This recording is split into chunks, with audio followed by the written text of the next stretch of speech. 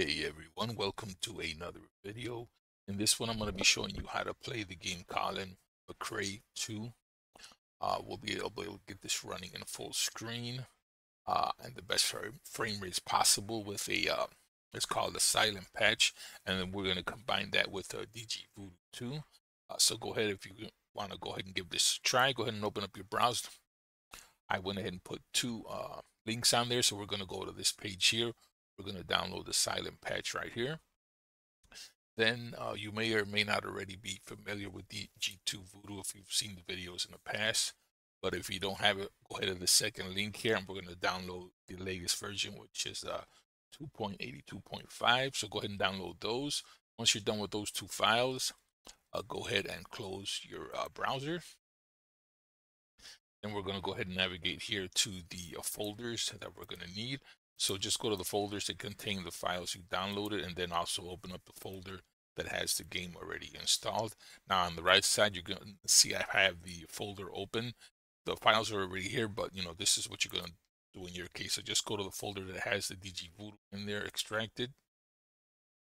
You're going to Control A, select all the files, and either drag, drop them to the folder that has the game, or paste them in there. And once that's in there, you're going to go into the MS folder. You're going to go into the x86 folder, and we are going to copy these files here and put that inside the folder. So you're going to basically see this inside there when you're done. Then we're going to go to the folder that has the patch in there. We're going to go ahead and copy those and also paste them into this spot right here. And once you've done that, you should be ready to launch the game. Now, what I'm going to do here really quick here is just show you the settings that I have on here. So you're going to open up the INI file for the Silent Patch by just clicking on it. These are the settings that I have that have worked for me. If they don't work for you, you can feel free to go in here and kind of change some of them. So here, you see the region is set to Europe. You can go ahead and change the field of view right here. The default is 70. It does warn you if you go a little bit higher, it may, it may glitch the game out a little bit when you're in the camera mode. I personally have mine set to 80 and haven't had an issue. But again, you can go ahead and play with these at your leisure. One thing I recommend is that you do leave the Windows setting to 1, and also pick 1 over here for borderless, and that'll give you the full screen with the optimal frame rate on here.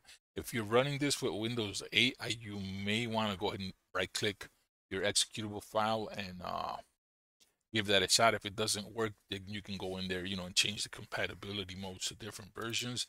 But I myself have not had an issue. I'm running this on Windows 10. But in case it doesn't run optimally, once you've done this, you can always right click on there and play around with the compatibility mode. So once we've done the settings to that, you can go ahead and close that file. This is kind of cool because, you don't have to install, anything, just drag and drop them on there. And, you can go ahead and make changes to the Silent Patch through there. Now for DgVoodoo, what we're going to do is go ahead and double click on that. I'll show you the settings that I have on here that worked for me. Again, this is up to you. You can change them, corresponding to what you like. So I kept the ratio on there. I have the mouse capture. And here you can go ahead and hit the directs tab, and you'll be able to change several items on here. Now for me, this ran better with the GeForce 4 option here in the video card section. For some reason, the other ones worked, but they would create transparency in the car, and they would almost make it look like a ghost car. You can actually see through the car. So if you get that effect when you pick your cards, go ahead and pick this on here. And you can go ahead and change the VRAM. Here I have it at 256. The anti-aliasing you can go ahead and change here. If your card's capable of running, you can go ahead and change that here.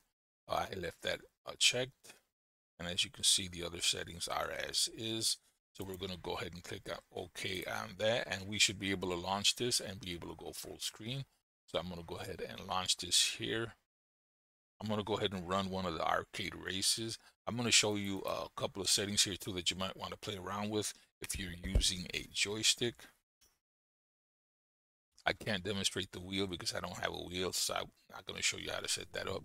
But in case you're running a joystick, go in here into the options. And depending on the type of joystick you want to use, digital or analog, just go in here to the options spot. Your graphics are right here, so you can go ahead and match that to what you had on your, the DgVoodoo. So here are several options here that you can change. Now for the graphics, we can go in here. What worked best was the standard for me up here. Shadow map I left on, and you want to make sure that this is set to DgVoodoo if you're using that. Your mode here, you kind of want to match this to what you put in the DgVoodoo.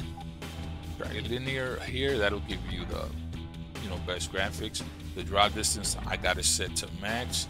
Detail, you can go in here and do the same thing, set everything to max.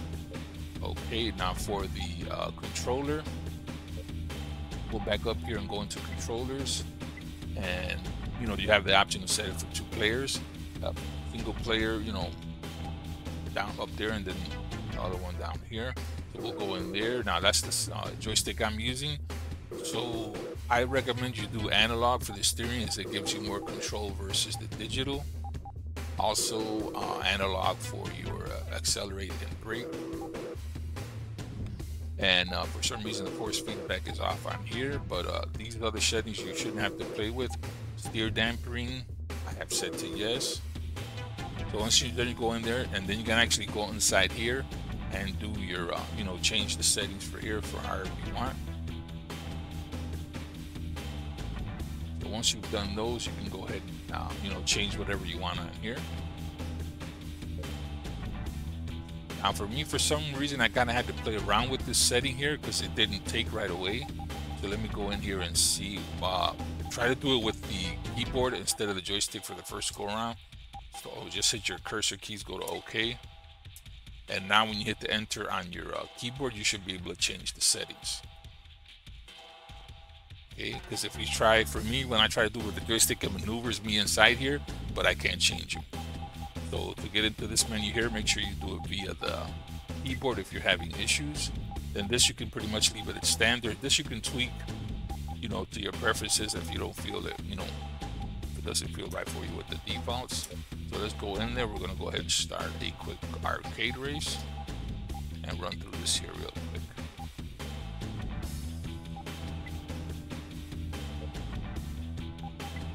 All right, there we go.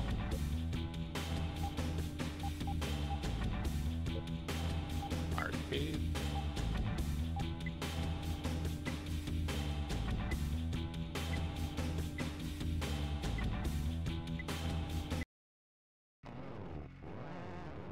So as you can see, the widescreen looks fine.